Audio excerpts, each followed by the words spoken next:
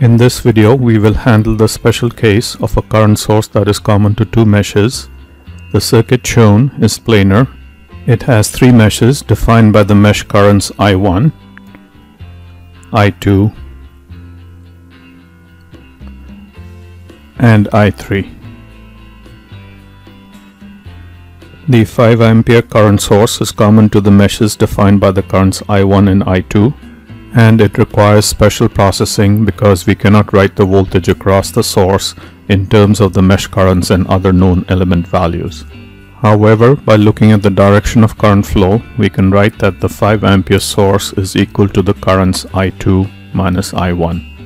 And this is the first equation that will be useful in mesh analysis for this circuit. We begin mesh analysis by writing KVL for the mesh defined by the current I1. We have a voltage drop of 30 I1 across the 30 ohm resistor. We cannot write the voltage across the current source in terms of mesh currents and other element values, so we will introduce an unknown variable Vx across the voltage source with the polarity shown, and it follows the passive sign convention for the source. To complete the KVL for mesh defined by current I1, we have a voltage rise which is given with the minus sign, and we write down Vx is equal to 0 to satisfy KVL for this mesh. We will write KVL for the mesh defined by the current I2. This time we have a voltage drop of Vx. Voltage drops are given with a positive sign. We write down plus Vx, plus another voltage drop of 7.2 I2, and finally another voltage drop of 64 times I2 minus I3, and this must be equal to 0 to satisfy KVL. We can add these two KVL equations to eliminate Vx, and we will get 30 I1 plus 7.2 I2 plus 64 I2 minus I3 is equal to 0. This is the second equation that will be useful in mesh analysis. Writing KVL for the last mesh defined by the current I3, we will get a voltage drop of 64 multiplied by I3 minus I2, plus another voltage drop of 6 I3, and finally the last voltage drop of 10 I3 is equal to 0 to satisfy KVL. And this is the third equation that will be used in mesh analysis.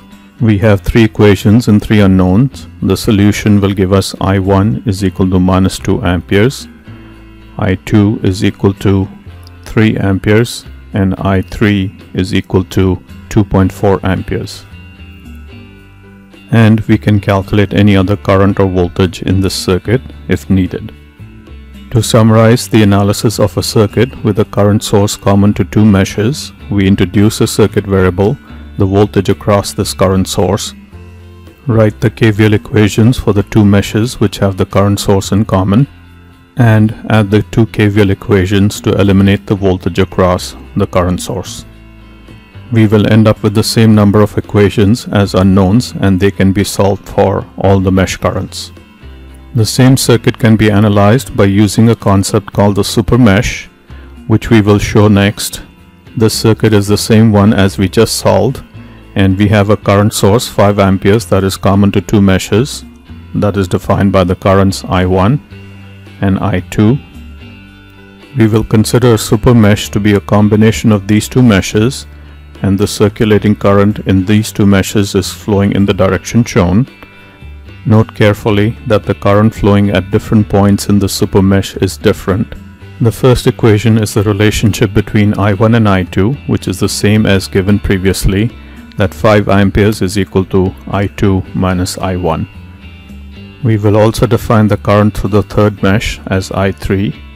We write the KVL for the supermesh, which is a combination of the meshes defined by the currents I1 and I2, and it will give us a voltage drop of 30 I1 across the 30 ohm resistor, plus a voltage drop of 7.2 I2 across the 7.2 ohm resistor, and finally a voltage drop of 64 I2 minus I3 across the 64 ohm resistor, and this must be equal to 0 to satisfy KVL.